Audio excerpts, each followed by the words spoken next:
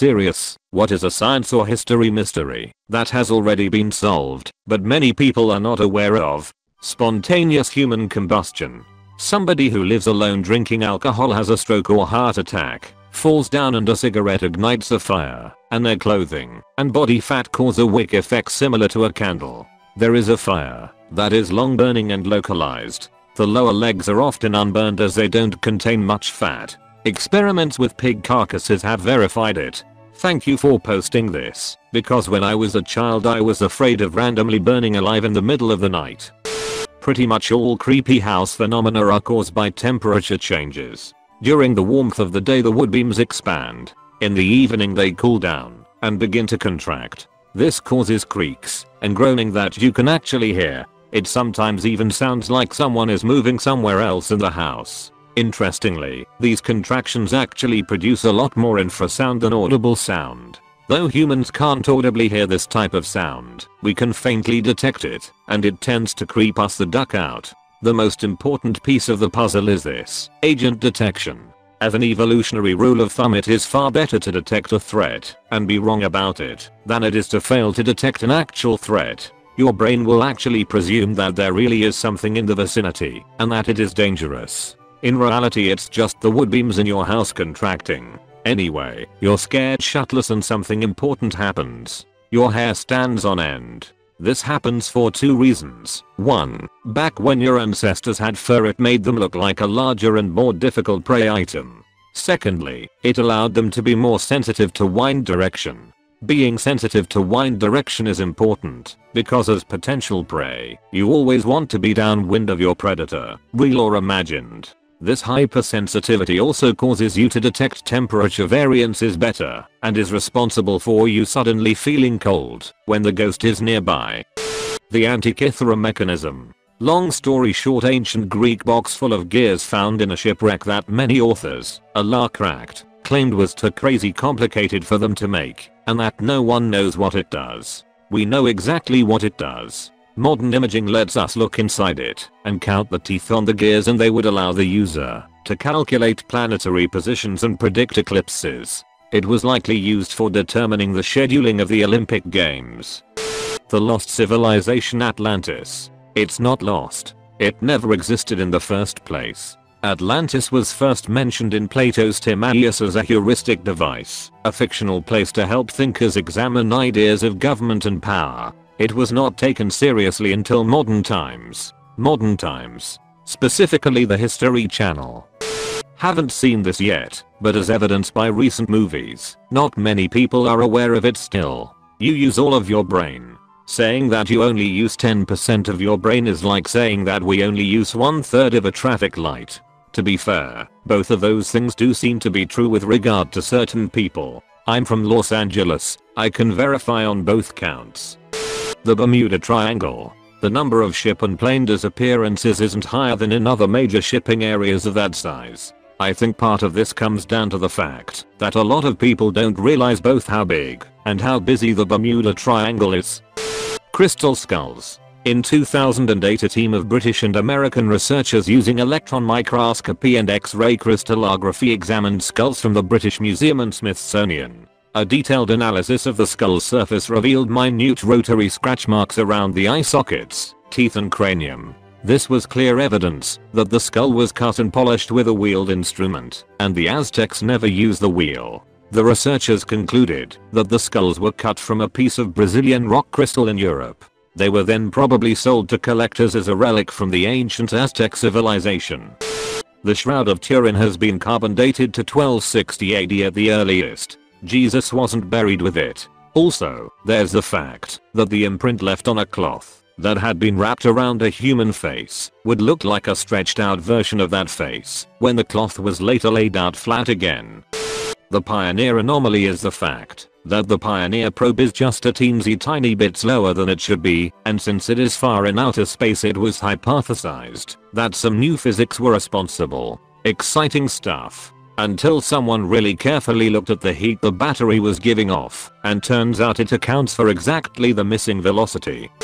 The appendix's purpose has been discovered as of last years ago. Basically, it's a backup of your gastrointestinal bacteria colonies. If your tract somehow got flushed of all beneficial bacteria, your appendix can repopulate it. Amelia Earhart's body has been found a long time ago. 1940 was the year they found out. 3 years after her disappearance, so it's been about 74 years since then. I never realized that she had a navigator with her when she disappeared. Nobody cares for poor old navigator Fred. Nature versus nurture when it comes to human behavior. In 1977, Albert Bandura's learning theory explained that it's both. Your inborn temperament affects what lessons you'll take away from the environment in which you are raised. Dominance theory. Think says a million, you must be the pack leader. All that alpha garbage does not apply to dogs, and training based on that theory can severely damage dogs, and by extension, humans. It doesn't even apply to wolves. They live in family groups. 2 wolves get it on regularly and raise their offspring. Fights basically only happen when it's time for a kid to leave because they are an adult now. The whole alpha theory was based on a group of captive wolves who didn't know each other thrown together. As an added bonus, feral dogs don't form packs and get along better than wolves do with unknown others. Feral dogs don't form packs, huh? Tell that to the gang of 7 chihuahuas that terrorize my neighborhood. No joke. How to move huge blocks of stone in making pyramids. Start off with vast numbers of people, in the case of the pyramids, paid, not slaves, and then use wet sand and rollers to make it easy. Actually, there is an even easier way. You basically rest the huge block on a small stone, the size of a football perhaps, then swing it round and place another stone underneath and repeat. Using this method you can transport those huge massive blocks with just 2 people. It's actually possible with just 1.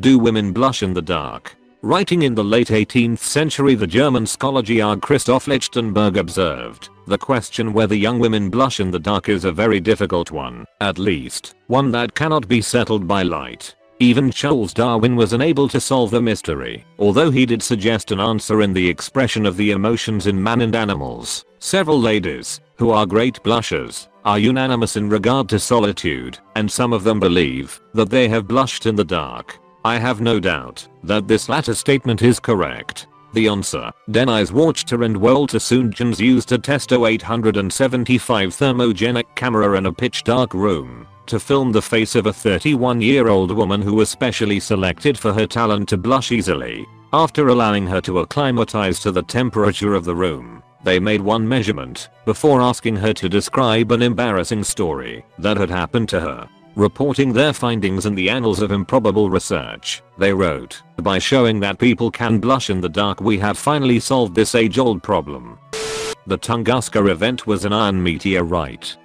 The English colonists at the lost colony of Roanoke Island probably joined with some of the local natives. Years later, future settlers discovered natives living around Croton Island who had physical characteristics that were just genetically not possible to suddenly show up in Native Americans.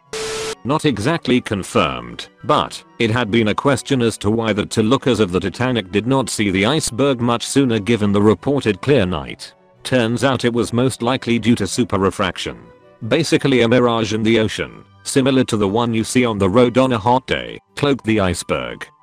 Scientists are unable to understand how bees are possibly able to fly. Our current knowledge of aerodynamics says it ought to be impossible. The wings are too small and the bodies are too fat. No, not true at all.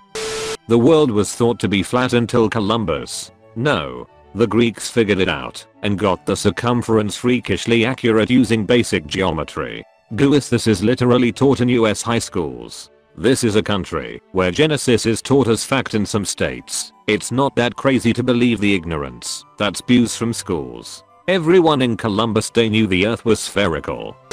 The Roswell incident. Yes, the government was lying. It was not in fact a weather balloon. What that New Mexico rancher found was not a crashed flying saucer either. It was the debris from a crashed high altitude, highly classified nuclear detonation detection platform. The bloop was an iceberg. Stomach ulcers are caused by bacteria and can be cleared up with a round of antibiotics, while stress, alcohol, spicy foods, coffee and acidic foods can exacerbate it. They are not the cause.